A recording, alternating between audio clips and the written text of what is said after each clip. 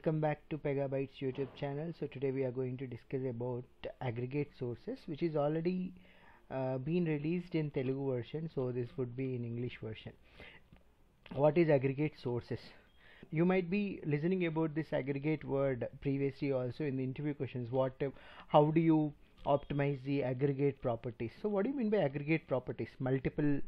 The properties which have a multiple values, multiple properties again inside it. It's like your page list or page group or page single page. These are aggregate properties. Similar to that, in data page also we have source, which is of aggregate sources from 8.4 onwards, where you can have multiple sources here in which you will be retrieving the data from the multiple applications. So how do you get this? So you would be using an activity to retrieve those and save that into one single or into the one single source. Okay, so previously we used to do that, but now when from 8.4 onwards, Pega has given us this particular option, which is like called as aggregate sources, where multiple sources can be added over here. So what could be the multiple sources under aggregate sources are similar to your things like connector, data transform, report definition, lookup activity and all. So in this example I am fetching some car details from the outside, from the other application. So as I don't have any other applications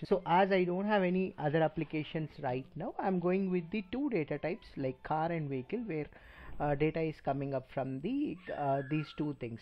So there is a report definition in cars and as well as in the vehicle, so I'm taking those two report definitions here: data table editable report and data table editable report here. Okay, so this particular data page is of source list and which is written in the another class, which is data dash applicant. So whenever your object type is another class and you are doing aggregate sources, whether it can be any other thing, any other one also, like data transform or activity, whatever it is, the source. Okay, so and your name, the source is from different class which is not your object type, then you have to write response data transform over here. So this response data transform will take care of copying the things or mapping the things into our clipboard. Okay, so even when you write within the same application also, or within the same thing, same data dash applicant, I'm writing here data dash applicant. So let me change this to, okay, so I'm removing this now.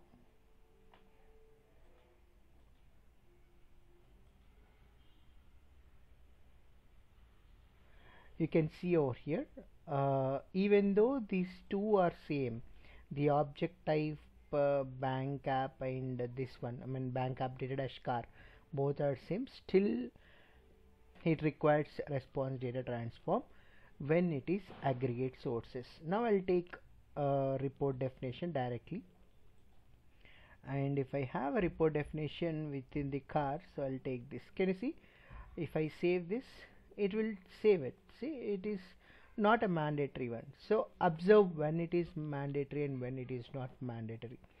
Though the object type are same and your source is object type and the source is same, the source here same, but if you are going to take aggregate sources, then your response data transform is mandatory. Okay, so this is what in aggregate sources will be done. Why this response data transform is mandatory over here? This is mandatory because you are going to retrieve data from multiple sources. So when you are saying that it has to be retrieved from multiple sources, definitely you need to map to a particular property where all these sources are clubbed or merged into one. So that is where you do the mapping. So response data transforms responsibility is that. Okay.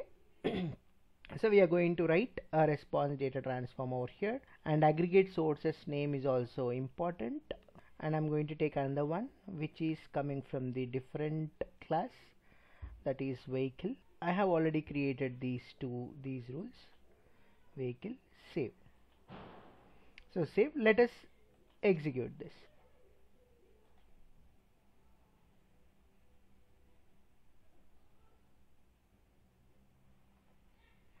Okay, so I have written here PA workpage dot car details. You can see here it is calling the vehicle data, which is of coming from the another applicant.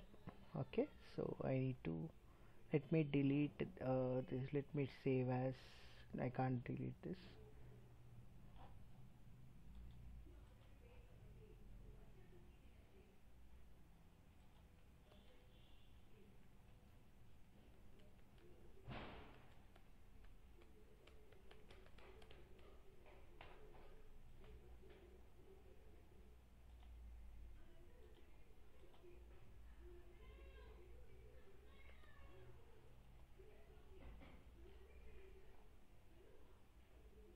That problem has come because I changed the object type. Okay, so the reason it was not showing me the data page. Now you can see the data page is there. Okay, so let me use that in my case type, auto loan.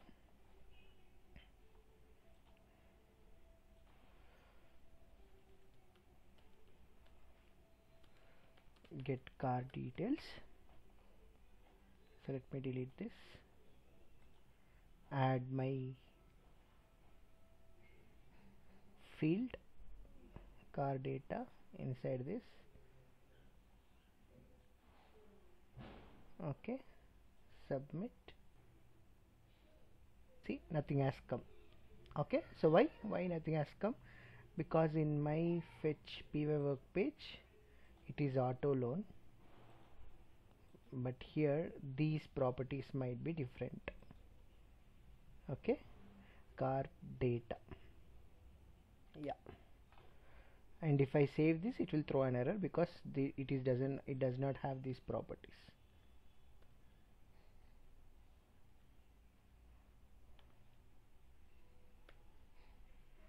I think there is no need of adding like this because both are of same class. Append and map to is not necessary here.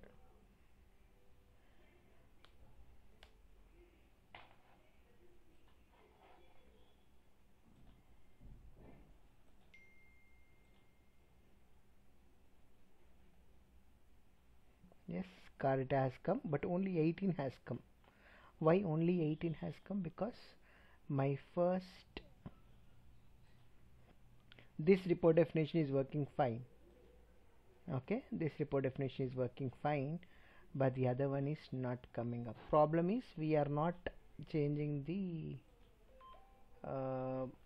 data over here, so it should come into car data. Again this will be giving errors because car details is not having those names.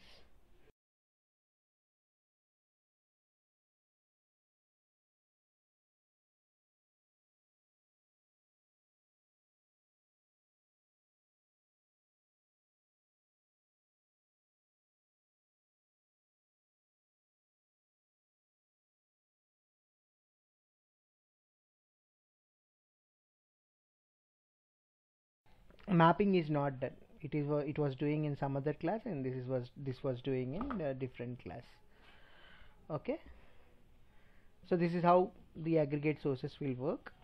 So there might be some duplicate data also, so we need to check whether it is having duplicate data or not. If this is having duplicate data, then you have to remove that duplicate data using post load processing. Here you have to write an activity, and in that activity check for the duplication. So if the duplication is there, then you can easily delete it.